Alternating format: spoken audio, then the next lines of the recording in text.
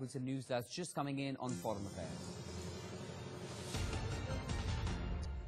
Sri Lankan Prime Minister Ranil Wickremesinghe has said that Sri Lanka will make sure that no military activity is conducted at its ports.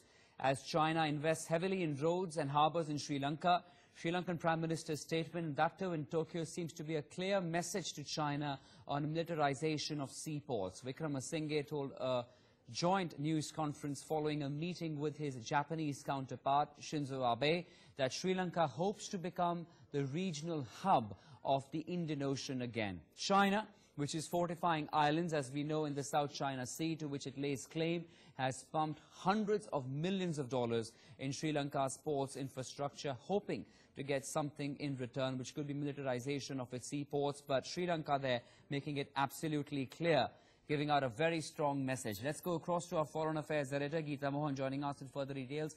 Good morning, Geeta. We're looking at how a message is being sent there by Sri Lankan Prime Minister to China on militarization of seaports, where Sri Lanka has said that none of its land, its properties shall be used for militarization purposes.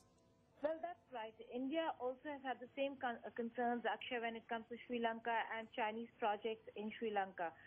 Even during Mahinda Rajapaksa government, when those ports and the deals were given to China, the biggest question was whether if it is going to be used for military purposes. Now, Sri Lanka is a very important island nation here in the entire subcontinent, the South Asian region, and in the Indian Ocean, a very important island nation that has many countries looking at it for investments, infrastructural projects. Japan also being one country, and Japan also has the very same concerns with regards to China's aggressive military posturing in the region.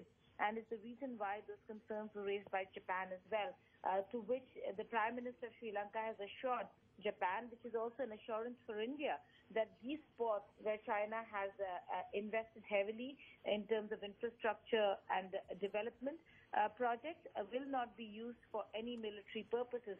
Those are the assurances that India also has.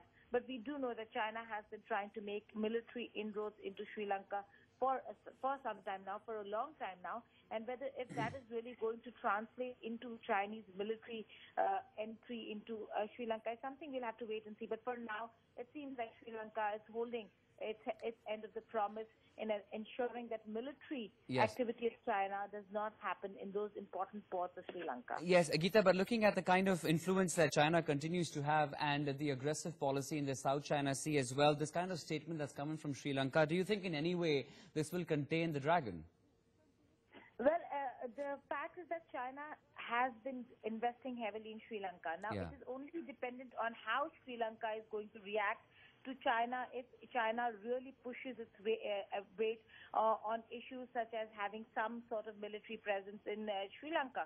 For now, Sri Lanka has made it very clear that as a sovereign country, it would not allow any military activity of China, and that's how it stays for now. But in the recent past, we've also seen Chinese submarines dock in Sri Lanka, and that was a huge concern for India, and India had protested against those submarines landing and docking in Sri Lankan ports.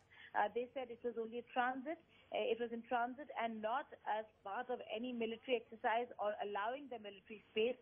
But there are concerns that are raised now and again, Akshay, and that is something that India and countries like Japan will have to keep monitoring. Okay, Geeta, thanks very much for joining us with those inputs.